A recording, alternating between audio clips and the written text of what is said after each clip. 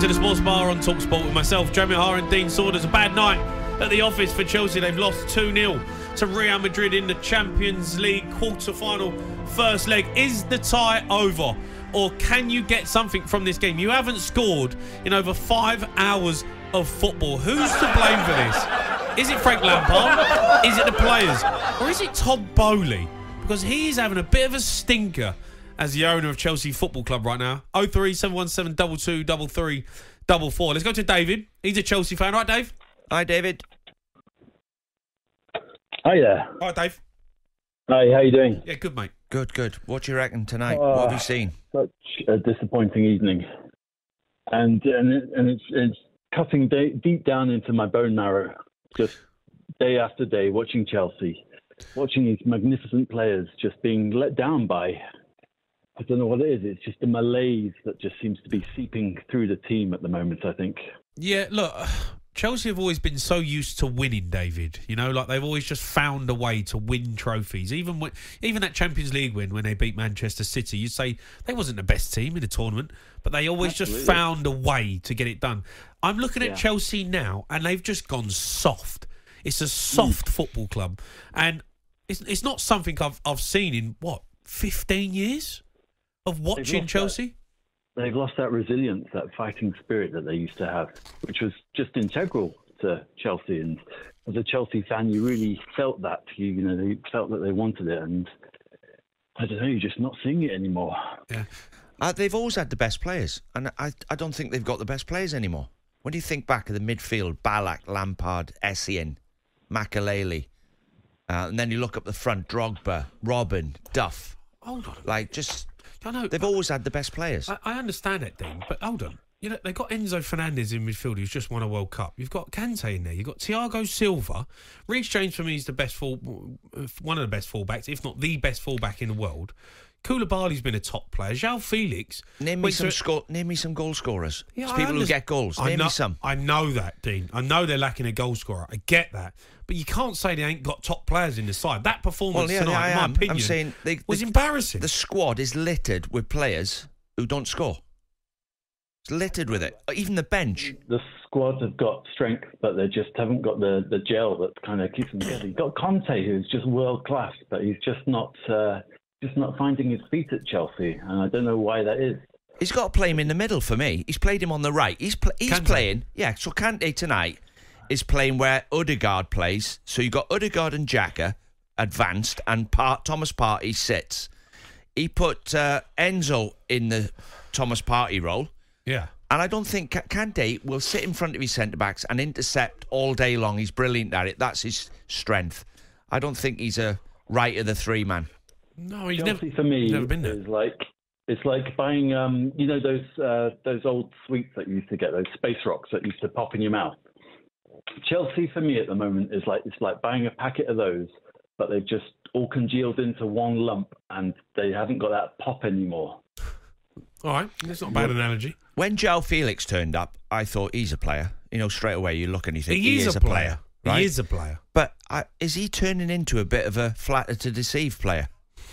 He's got to stop banging it in the side, far corner, bottom corner. He's hits a keeper, misses.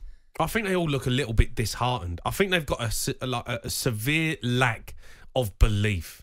The Chelsea Football Club that we know is gone. And this Chelsea Football Club, they've come in, spent 600 million on players, but they actually haven't got the identity of what made Chelsea Chelsea. Do you think one out-and-out world-class centre-forward would make a difference to all the players in the squad? Do you think that's what's hurting them all? It would help. If you haven't got a striker who's going to get you 20 a season... Would you bring Lukaku back next season? He's better than what they've got. I know what he said was wrong, and he's probably...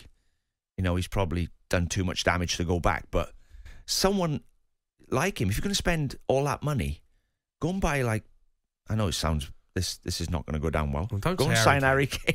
Harry Kane's not going to go to Chelsea. Well, go and sign the equivalent of... you could have got Lewandowski.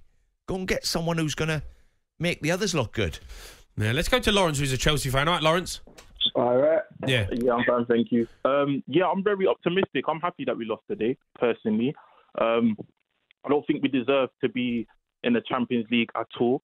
And I thought this is great for us for next season, where we don't need to deal with all the pressures of the European and all that stuff. Like, we can really just start again and rebuild. But you weren't going to have that anyway, unless you won it. Yeah, and we wasn't going to win it, and I don't feel we need it anyway. I feel like it stops now the illusion of other fans that think maybe this could have been another 2012 or a 2021. Like, it's not that. Like, the team hasn't got desire, and you need desire to win these trophies. Like, talent alone is not going to help you. When you're seeing the players today, these guys don't know what they're doing. These guys are just running. They don't know exactly the formula or all these things. So you can have the talent all you want, but if you ain't got a formula, you ain't going nowhere. This team hasn't had a formula throughout this whole season, minus Thomas Tuchel. So I feel like this is now definite that we're not going to have Frank Lampard for next season, and we can actually bring a manager that knows how to use these players and use their attributes properly instead of just having these players just because, you know what I mean? Is it Lawrence it is, isn't it? Yeah. Yeah, Lawrence, right. Yeah. Let's go through it then. Rebuild, right? So you start at the back because you rebuild your team from the back. Are you happy with the goalkeeper? Personally, no. Right. I mean, he had a good game today, but in the long term, I don't think Kepa... I don't really trust Mendy either as number one. I feel like we need to change the number one. We need a better number one person. He lets a lot of long-range shots in. I thought you could have saved that tonight, the second goal. I mean, goes through legs, goes through bodies. But save it. Regardless of that, he was very commanding. Like, when it came to him holding the ball, commanding his box, he done what he had to do. We have to remember, this is Real Madrid. Like, this is not any other just random team. This is like the winners of last season, like, of Champions League. So of course I wasn't expecting him to do an amazing job today. Like, this is a world-class team against a team that don't know what they're doing. We wasn't going to go far anyway, personally. In that All game. right, well, you got the goalkeeper, right? If you want to change him, you probably would. And then you got Koulibaly, Silva and Fofana. Are you happy with them three? Yeah, I'm happy with Fofana. I'm happy with Silva, of course. Like, he's the GOAT. Koulibaly? Koulibaly, I'm happy with him. Right. I right think back. The age thing is getting him, but Reece James and left back Chilwell. Kante in front of him. That's all right. 100%. It's the other end of the pitch that's the problem. It's just the strikers. Like, I feel like the players that we have up top are playmakers. We ain't got finishers. Like, if these guys had players to put the pass to, I think would be a well better team. We just got a bag of playmakers, but we ain't got a finisher. So it's hard for these guys to really make something. When you were seeing the game, the guys would go up to the top, and because they've got no one to pass to, they'll just have to go back. Like, there was no one. You got Sterling going out to the wide. You've got Felix dropping too deep, because these guys are not strikers. They're not born strikers, so they don't know what they're doing when they go up top. They're not driving forward and using their strength against these defenders. No, but they're not idiots. I mean, you got João Felix and Raheem Sterling up there. I mean, Raheem Sterling's in the 100 club in the Premier League. Yeah, but he got it from all out wide. He never got it from playing in the middle. He got it from playing out wide, and he was playing for Man City, which are a team that create a bag of chances. Like, so it was going to be natural for Sterling to be banging in goals, but I never saw Sterling play from the middle in Man City and bang them goals. He was. I didn't see fight tonight, Lawrence. I didn't see fight. I get what you're saying. I agree with what you're saying. Yeah, and they need a striker. I get it, but I didn't see fight. I didn't see passion. I didn't see like Chelsea. You know what I saw? I saw Brighton. 100%. No, I saw a team that has no formula, but when you have no formula, what are you fighting for? Like, you have no strategic play. You guys are just running. There is no formula. There's nothing to fight for because you don't know what you're doing. So it's hard for them to fight for something that they don't know what they're fighting for, if you get what I mean. Like, these guys were just running throughout the whole game or even just strolling because they don't know what they're doing. Yeah. Like, if you had I actually think I'm being disrespectful to Brighton in saying Brighton. Even if you had a stepping stone to do your thing, you would be able to fight. There's even Burnley. Like, Burnley, you can see when you're watching their games, you know their formula. It might not execute as well, but you can tell what type of play they're playing. With Chelsea, there's none of that at all. So, do you know what, Lawrence? You know what managers used to say when I was playing? I don't know what when you was playing as well. I'd probably say it.